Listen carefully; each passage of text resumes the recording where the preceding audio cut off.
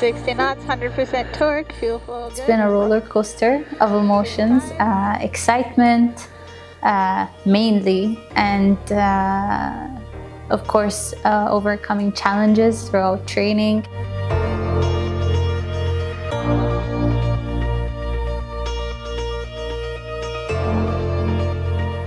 It's an honor to be representing the Emirates in the space sector because you know that you are part of something bigger. You are part of the group of humans that are all working together to be able to explore space and answer the questions about the universe that we are still looking for answers for.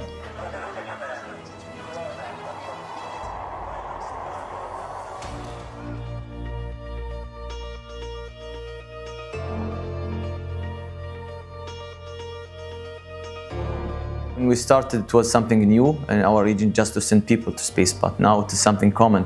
Now kids in UAE and the whole region, they want to be an astronaut. They can't say that. Back in the 80s and 90s, if you say I want to be an astronaut, everyone gonna laugh at you. So it's a dream come true for me, and it's a big responsibility to share this experience.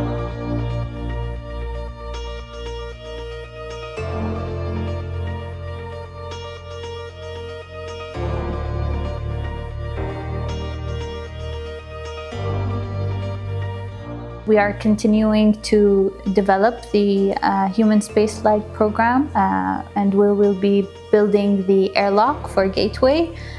In the future, hopefully, we will be sending Emirati astronauts to Gateway and to the moon as well.